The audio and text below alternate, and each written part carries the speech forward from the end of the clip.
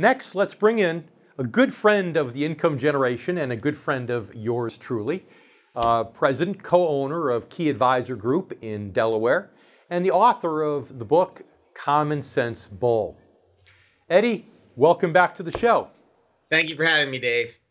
So this is a commercial by more of an independent firm, somebody much like yourself.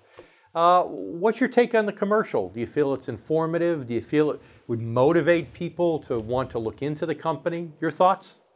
You know, it's more, to me, I feel like it's more of a generic type commercial. You know, it talks about elevating and helping you achieve your goals, but it doesn't really define how they're going to do that. You know, and I understand why they probably want to be not too precise to try to attract people to come in, but I'm a big believer in education.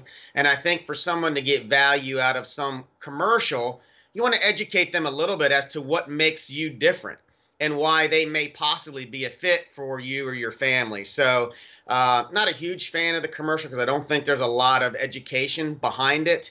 But again, I understand why, from a business perspective, why they probably kept it more vague than more precise and educational.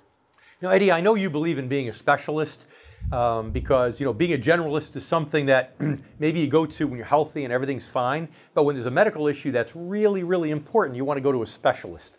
And let's face it, planning for retirement, if you're within 10 years of retirement or are retired, is something that's probably the most financially important, significant time of your life.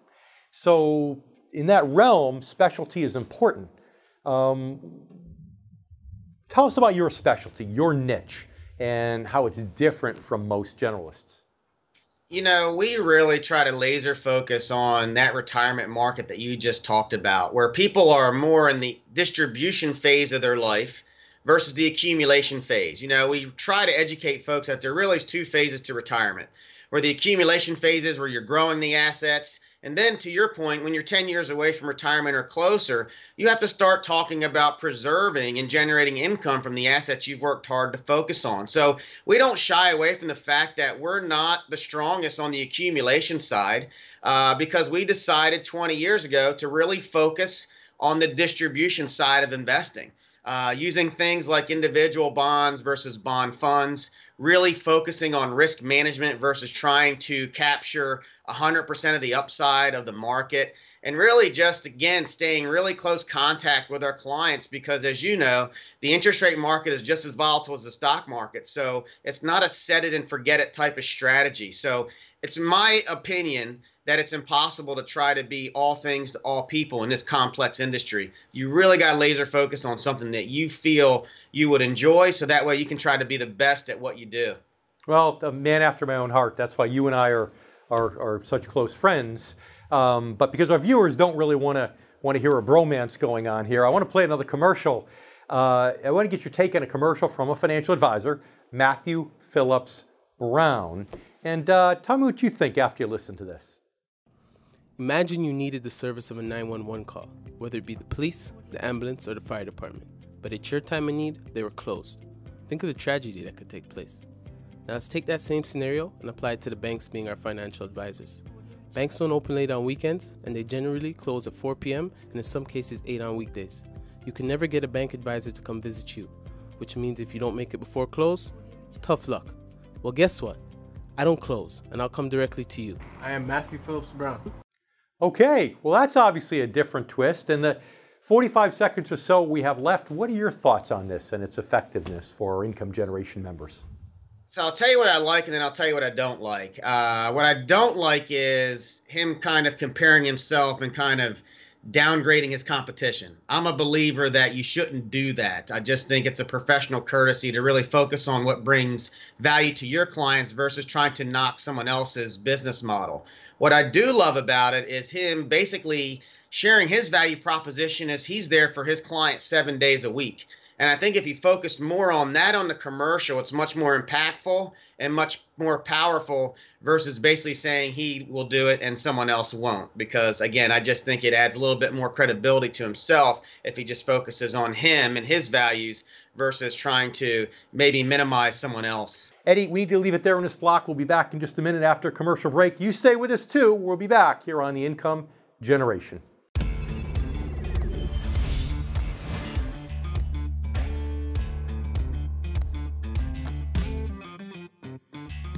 Welcome back to The Income Generation. Now it's time to bring back for one last segment our good friend Eddie Ghabour, co-owner of Key Advisors Group in Delaware and the author of the new book, The Common Sense Bull. So, Eddie, I know that when people come to see you for the first time in your office, they must have some preconceived notions about different firms, many times notions that they got from watching these advertisements on television.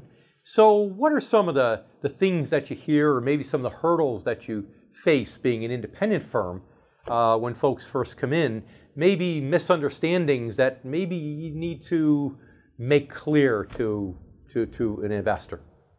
You know, I think one of the misconceptions with independent firms is that they don't have the resources that maybe a household name has. Some of the bigger companies that you'll see running commercials or whatnot. And so we spend a lot of time educating them on the fact that our independence, we feel, brings actually additional value because we don't have any allegiance to any one type of strategy. So we can really have an open architecture type of portfolio model with a tremendous amount of resources behind the scenes. So you may walk in our office and see, oh, there's only 5 people working in the office, and think that we're a small operation.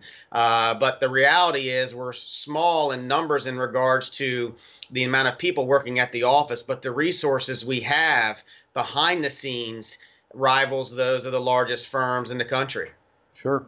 And it's funny because if you think about that's a big misconception. Everybody thinks, gee, the big firms, they have more depth of bench, but they don't realize that there's really a dual fiduciary role, especially for publicly traded companies. They've got a fiduciary role to maximize value for their shareholders, but then a fiduciary role to its clients. And I'm not sure, if you were that publicly traded company, how you can fulfill both fiduciary roles without creating some conflict of interest. Can you?